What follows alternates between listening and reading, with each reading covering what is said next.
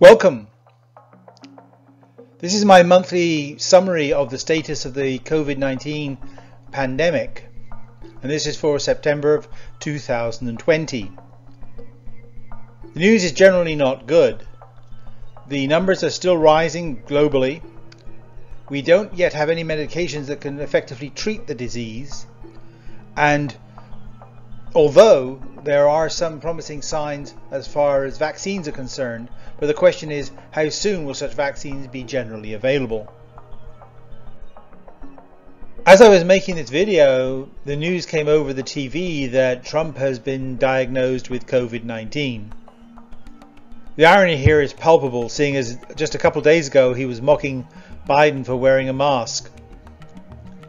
He, along with Johnson and Bolsonaro, have been the three leaders that mocked the COVID-19 as a hoax or not worth bothering about or just a mild version of the flu, and all three of them have come down with it. But I guess the question I've come up with now is, what hope is there for the rest of us if the most protected man on the planet catches it? We can't take those sorts of procedures. We don't get daily tests of COVID-19. We don't get all the people visiting us tested for COVID-19. Here are some of the basic statistics. Globally, there are about 34 million cases recorded. Of those, there have been about 1 million deaths. That gives us a fatality rate of about 3.4%. That's about 30 times more fatal than the common flu. Let's take a look at the worst affected countries. First of all, we'll take a look at the most cases. The USA leads the way with 7.3 million. Just behind them is India with 6.3 million. Brazil has 4.8 million.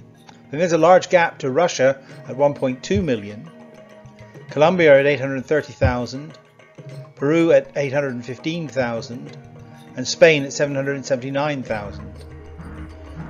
Most fatalities has a similar picture, with the USA leading the way at 210,000. That's a fatality rate of about 3%. Brazil has a similar fatality rate with 144,000 deaths.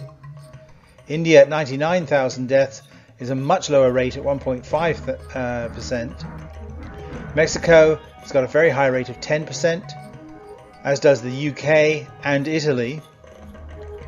And Peru at 32,000 has a 4% fatality rate. Now compare this with New Zealand, which has only had 1,500 cases total and only 25 deaths, and that's a death rate of 1.5%. This is a plot of the number of cases as a function of time worldwide. You can see we're well over 30 million at the moment.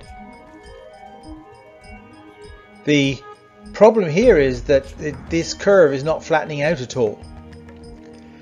And I think that means that although some countries have flattened their curve, when they do that, other countries that have not been so affected start to take off again. So we're just still getting effectively the first wave of this virus going through the planet, and it's likely to get worse. Until we can turn this curve over, then there is no real respite from this virus. This is the same chart as I showed before, but now broken down by continent, and I think you can see what I mean by some countries are beginning to turn their curves down. There's at least 3 here that are doing that. Meanwhile, 4 other continents are increasing their count rate significantly. And when you put all this together, you get this continual rise. And so this is why I think there's cross-infection from one place to another. There are no drugs yet to prevent or treat COVID-19. According to the World Health Organization, there are no medicines that can prevent or treat COVID-19. That's a statement they just put out. The FDA is stating that there are 590 drugs that are being tested at the moment for its effectiveness against COVID-19.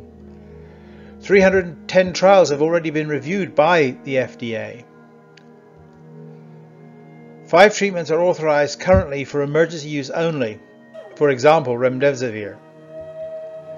But so far there are 0 treatments approved by the FDA for the use in COVID-19 patients.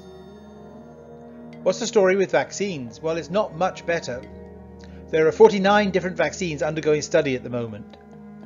9 are in phase 3, that's where thousands of volunteers are given the drug to test whether their effectiveness over a range of ages and health. 12 are in phase 2, as where fewer than 100 patients are given test doses to see if they are effective against the disease at all. 11 are in phase 1, that's where a few healthy volunteers are used to test the drug to see whether it is safe and induces immune response. And 17 are in preclinical trials. And so far, none of these have been approved. The problem, of course, comes is when you get the drug, how do you distribute it to hundreds of millions of people or billions of people? That is as yet unknown. There are only 6 known ways of stopping the spread of COVID-19. Wear a mask, stay socially distanced, learn not to touch your face, which is really the hardest of all of them, wash your hands whenever you touch an object that may be infected, avoid crowds, and take no unnecessary travel. Very disturbing information has been going forward that there are long-term effects from catching COVID-19. There can be heart and lung damage. There's long-term fatigue, shortness of breath, headaches, and joint pain. So the cost of this disease may not be just limited to actually treating the disease as it is now, but these long-term effects may affect the health of large portions of the population. A lot of people have been talking about the possibility of a second wave, and it seems some places are already getting hit by it. Spain, Poland, the Czech Republic, France and Holland have all got fairly large increases in the number of cases. The UK is reporting certain areas are increasing rapidly. And 25 US states are on the rise again. There are reports that the virus is mutating to be a more infectious virus but less fatal, and that's sort of a good news, bad news type of situation. We can conclude a number of things from this, that we're not out of the woods yet. This is no time to relax your precautions and try to return to normal. What we considered normal at this time last year may not return for a very, very long time, if ever. The most important thing in the interim is to remain safe.